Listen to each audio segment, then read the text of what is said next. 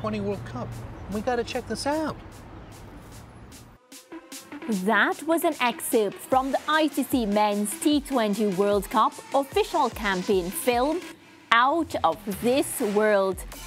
Today marks 100 days to the start of the tournament, and the film was launched to begin the official 100-day countdown. The ICC Men's T20 World Cup will be staged in the Caribbean and the USA from June 1 to 29. The film features T20 superstars such as former West Indies captain Kieron Pollard, South African Quinton de Kock, Australian Marcus Stoinis, Pakistani fast bowler Shaheen Afridi, India batsman Shubman Gill, and American fast bowler Ali Khan. So Lance, this afternoon, we're getting ready, we're getting ourselves in the vibe. It's 100 days till the T20 World Cup. It's so special to us as Caribbean people because it will be hosted partly by us here in the Caribbean. A lot to look forward to. And I love the theme for this movie, Out of This World, because we have, as a Caribbean, produced a lot of cricketers that are out of this world. Yeah, that's for sure. And the fact is that the Caribbean has hosted World Cup level cricket before, both on the men's and women's side. So this is the latest edition of that. And I have to say that given the build up to this and the sort of explosive rebirth, it's not really a rebirth, the explosive growth of T20 cricket, this is expected to, as ICC officials and CW officials have said in the past, some of them on this show, that this is going to be like no other world championship, whether T20 or 50 over World Cup that has been staged in the Caribbean. And the public ballot phase of the ticket buying is complete, and the remaining tickets go on sale as of today. And there are venues, we are told, and matches in the United States that have already been sold out.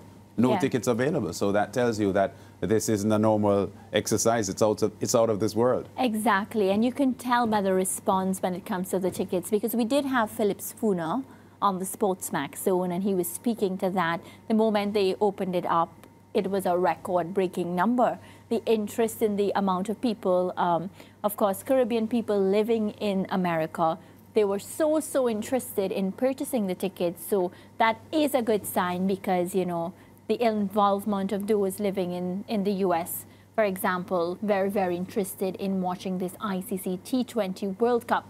Lance, what's also exciting is I love the build-up segments that are happening. So earlier today, I saw like a flyer of players like Samuel Battery, Marissa Aguilera. All of them are doing something in Trinidad. So again, this is all part of the celebrations and the build-up to the tournament. I saw a post on West Indies Cricket on Instagram with DJ Bravo in New York. So again, there are different events happening in the US and around the Caribbean to, of course, create that excitement, to, of course, ensure that the public is really pumped for what is to come. And I can't wait for what is to come.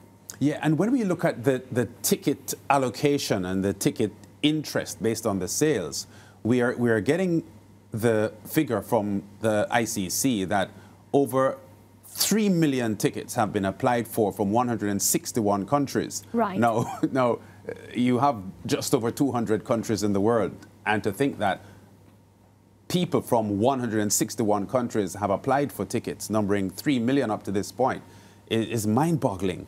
And, when we were discussing on the show last year, the fact that Jamaica didn't bid for some part of the World Cup, that was part of the point that Chris Daring was making, who was the CEO of the 2007 Cricket World Cup Organizing Committee. Because the point he was making was that there's something happening with T20 cricket that we cannot underestimate. And the fact that Americans are investing so heavily in it tells you, and America is not, the USA is not a traditional cricket place, but of course in the diaspora, and there are a lot of non-Americans that live in the USA from countries that have a cricket culture, India, Pakistan, and so on.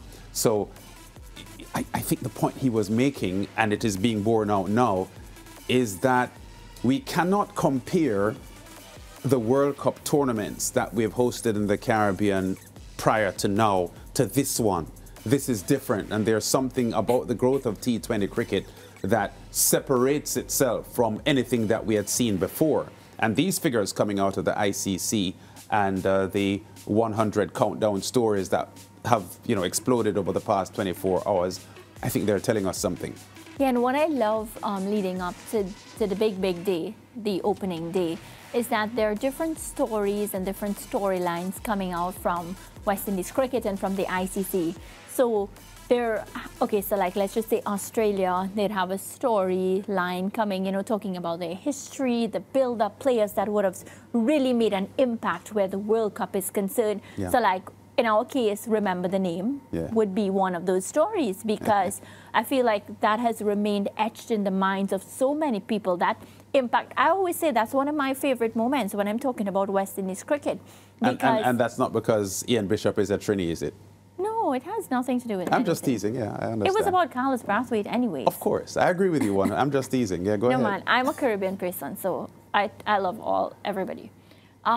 So that has really left an impact on me, and I think all these things creates that atmosphere, that experience that people are really hoping to enjoy when the World Cup really bowls off. Yeah, and Ricardo isn't on the show today, but Ricardo thinks that the West Indies has a really good chance of winning the World Cup based on the quality of the team. And we were marking in their latest T20 internationals that there's so much batting in this team, batting in most of the starting 11s, or the 11s that they will use will have batting down to 10 or 11. Players who are coming in as tail-enders who can hit the ball and score big runs. So there is every chance that the West Indies could win this T20 World Cup being staged in the Caribbean and the USA. The issue is their inconsistency and the fact that it's hard to depend on them because they don't perform at their optimum often enough, which other teams do, like Australia. I made the point that I think whether Australia is the best team or not, they perform to their optimum more consistently and more often than most other teams. So you would want to bet on a team like Australia because they're considered a tournament team. But I agree with Ricardo to the extent that the quality of this West Indies team is of such that they really have a chance of winning the T20 World Cup. There's no question about it. There are two previous T20 World Cup triumphs in 2012 and 2016 told us that West Indies cricketers love T20 cricket, and they are six hitters. And if you're a good six hitter, and if your team is a good six hitting team, then you have to be respected in T20 cricket, because that's what it's about. Yeah. And I think there is bowling enough developing in this current West Indies team to suggest that the bowlers may very well be able to back up whatever the batting does. Yeah. So I think the West Indies have a chance. I wouldn't rule them out. And as you say respect, I instantly think about Darren Sammy, who's the man that has done it before, winning World Cups, and now he's at the helm as the coach. So for me, it's as if this is a man who has been there, done it already, and has experience. So when he speaks to the team lads, he's speaking from experience. He knows what to expect.